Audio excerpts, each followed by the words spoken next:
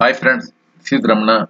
Today I will show demo on how to add data in multiple Excel sheets and load into SQL table in SSIS. So first I will show my data.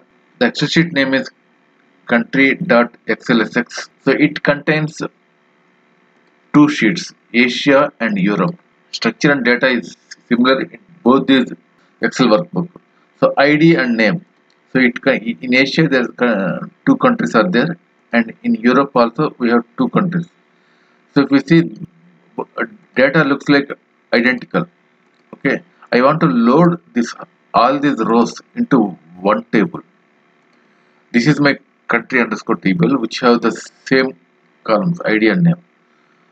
I want to load the data from the two sheets into the country underscore table. For that, there are two options are there. First, by using ForEachLoop container. ForEachLoop container. And second one, by writing the SQL command in the source.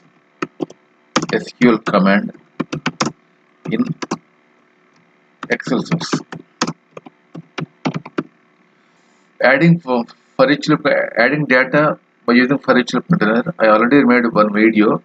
So today in this demo, I will show how to add the data from multiple Excel sheets and load into tables by using SQL command in it. So this is my new package. So while using the ForEachLoop container, we need to create variables and use to select the ForEachEdio.net schema row set enumerator.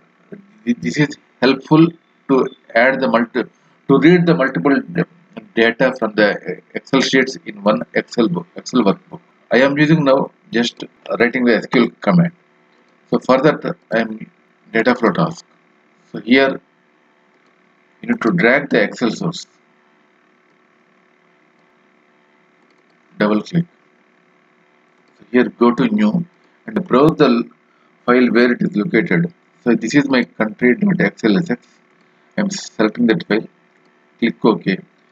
So here in data access mode, instead of selecting the name of the Excel sheet, I am selecting the SQL command.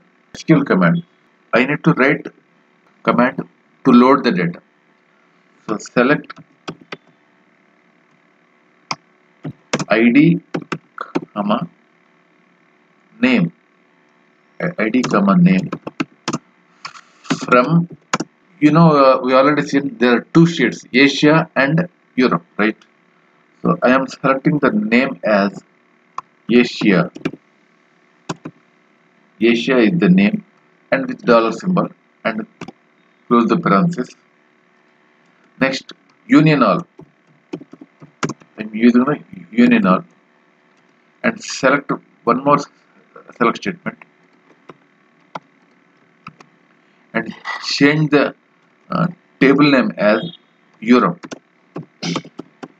So I am considering each sheet as one table by adding the data by using the set operator called union all. Okay. If you go and check the preview, so you will see in Asia sheet there are two country names, and as well as in Europe sheet also there are two country names. Go and check your mapping. Now I am dragging the OLEDB destination. So since I want to load the data into the SQL table, my table name is country underscore table. I am taking the OLEDB destination. Double click, go to new test database. I am taking the test database and click OK and select the table which you want here. So country underscore TBL is my table name and go to mappings. No need to do any manual mapping and click OK. Once again make sure there is no data in this country underscore TBL. Once after running the package, you need to see 4 into this table, each from one Excel sheet. That is 2 from Asia and 2 from Europe. Yeah, see here. From Excel to OLEDB destination, 4 rows are moved. go and check your table. Whatever we seen in the Excel sheet, in Asia there are 2 countries, in Europe also there are 2 countries, along with the IDs. So this is how you need to load the data, from the multiple Excel sheets into the SQL table using SQL command in the SQL source. This is also one of the option, and this is also one of the option.